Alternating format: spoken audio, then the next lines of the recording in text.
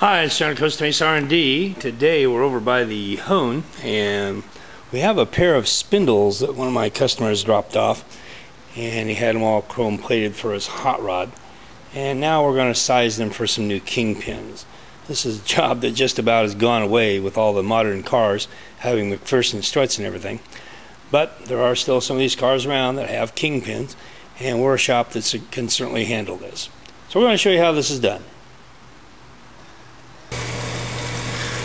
Alright, I've pressed the new bushings in and have the oil holes aligned for the Zerk fittings, which is really important.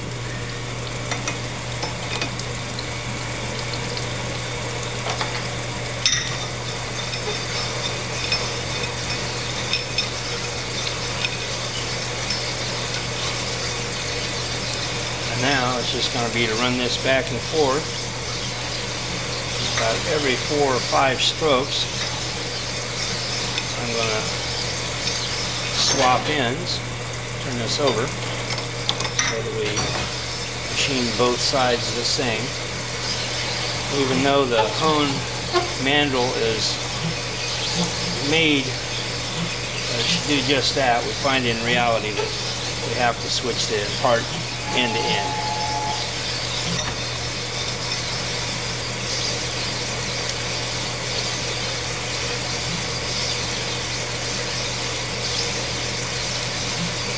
In the end, we want to have about 1/1000 and a half clearance between the kingpin and the bushings.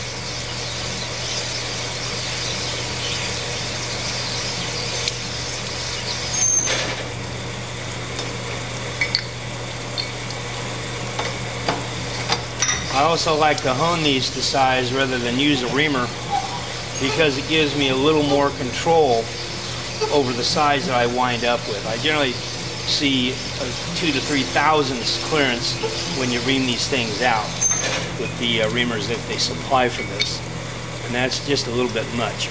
If you're going to be running your car off-road and using kingpins, which I see a lot of that in here with some of the buggies and some of the off-road trucks, we want to run the clearances a lot tighter than a couple thousandths. So those will run about 1,000 to 1,002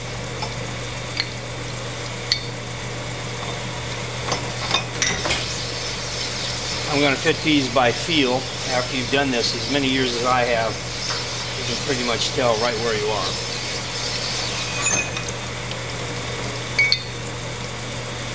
We're getting close.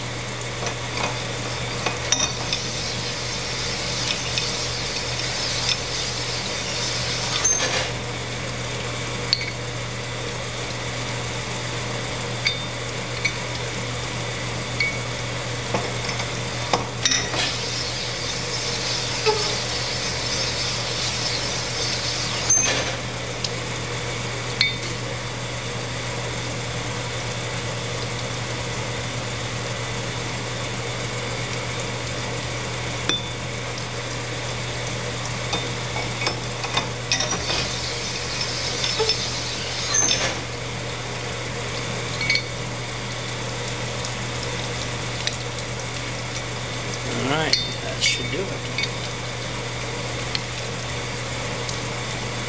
Well, if you have any questions about kingpins or other machining operations, give me a call here at Costa Mesa R&D. We'll see you soon.